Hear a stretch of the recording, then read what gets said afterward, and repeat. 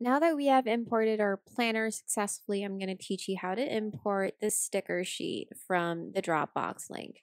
Now I'm going to go and navigate through the main Dropbox link, select the zip file, which is the sticker sheet, tap on that, and again, do a direct download by tapping on the arrow, select direct download, and then as you can see, another prompt has appeared on the bottom of my browser.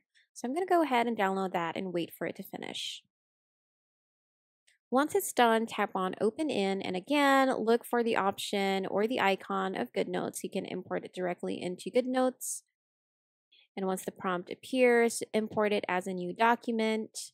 Select the folder that you want it to upload into. In the event that it doesn't go into the folder that you want and it goes on the Documents folder, just tap on the Select button and then move that file into your desired location. And there you go. Once you tap it open, you can see the sticker sheet successfully imported into your planner. Happy planning!